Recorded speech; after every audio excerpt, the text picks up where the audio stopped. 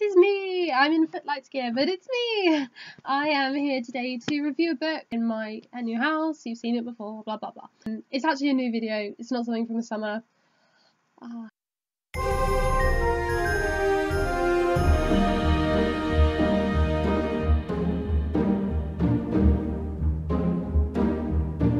Today I'm actually reviewing a play. I haven't reviewed a play in a while. I mean, I say that, I have just reviewed Cursed Child, but I'm reviewing a Renaissance play, so something from quite a long time ago. But it's worth it. It is a really cool play to read, even if it is killing me all my free time, killing me softly with his song, making my whole life Renaissance, killing me softly with his song. Although my introduction may make it seem otherwise, I actually did really enjoy reading The Spanish Tragedy by Thomas Kidd. The Spanish Tragedy is a play that is centred on the life of the characters that Don Andrea knew after his death. It's sort of him with revenge, watching what happens to try and get his revenge and hope that the people he'd expect to avenge him do. It's definitely got this element of meta theatre and the sort of play within a play that is really typical of Renaissance drama.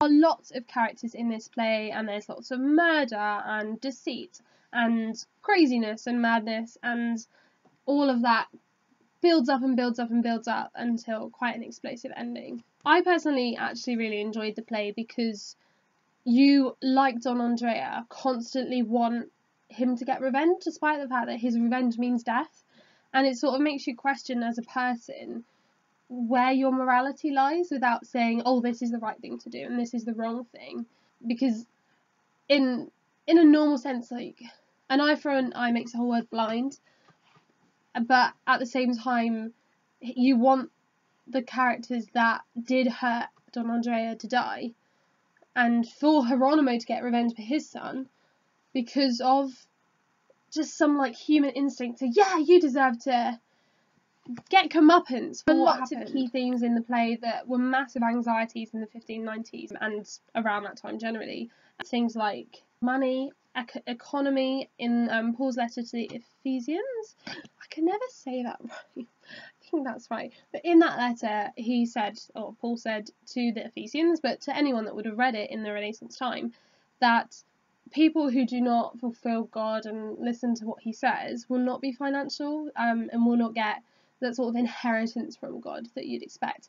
So that was a huge anxiety at the time that does come across, especially when Geronimo appears to go crazy to the other characters. Their instant assumption is that he is doing so because he wants the money that's a ransom for his son's death, or that was for his son when he beat Balthazar. The play definitely seems to stem from its culture, from its context of things like economy, but all sorts of representations of women and other anxieties, societal assumptions from the time come through, and it definitely helps to look at those things when reading the play because you understand it more, and also you sort of understand then why the Spanish Tragedy was such a huge stepping stone for the future plays that. The play was definitely a hit. It was being performed years and years after its original production. It was released as printed text, it was always in circulation, and that's a massive thing for theatre in the Elizabethan era. It just didn't happen in that way, and it really set a trend for published plays and continued performances and readaptations that happen all the time. And there were loads of adaptations, additions to the play as well, that you don't expect, and when you read them you think, but surely that isn't necessary because there's an essence of that in the play. But obviously people were discussing it and trying to make this play more than it is. Shakespeare, who all of you guys know that I quite like, definitely was inspired. I mean, Hamlet has a play within a play. Surely that's got to have derived from somewhere, and there'll be other writers at the time who did it, and it just proves that Shakespeare wasn't just an apprentice writer in his early stages. He looked at stuff way before him, but he looked at his contemporaries, and yes, Kidd was probably his predecessor in a sense, but his work shaped what future playwrights wrote. And this play within a play thing isn't the only thing that other writers stole because it was so effective in Kid. For a person just like, well, I'd say just like me, but I am studying English, but someone who isn't studying literature, this is a really interesting play to read just for a sense of what it is to be a tragedy, specifically in the Renaissance era, but it really is a landmark high point of tragic writing, and there's a lot to enjoy within the play.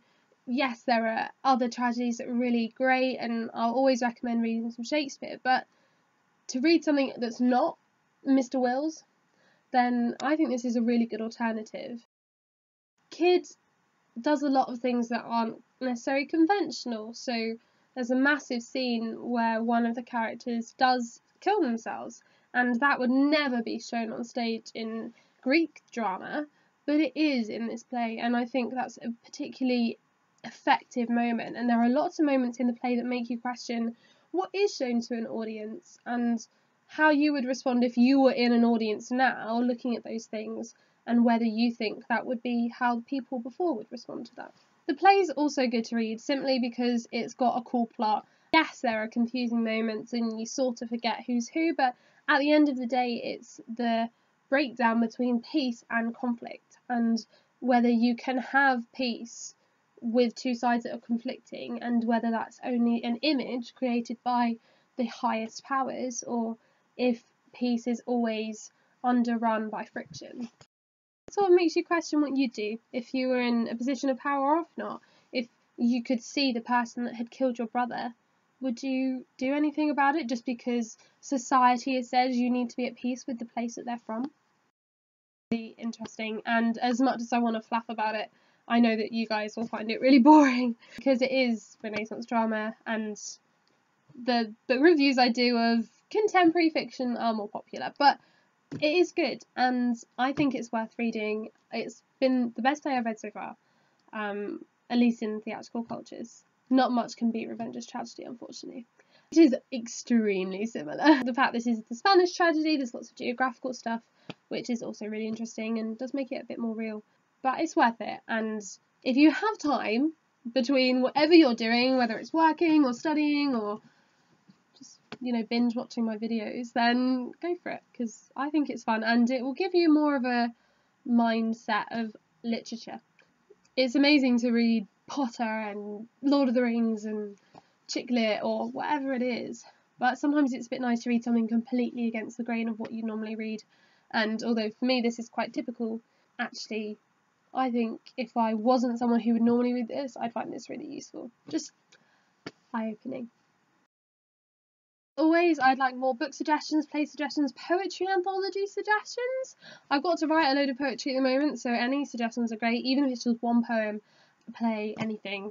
I want to read what you want to hear me talk about, so please do get in touch. I do also want a new writer to join me in the land of this, so if you're keen, message me, email. You see all the details, they're all in the syllabub below. Brilliant. Well, have a lovely, wonderful day.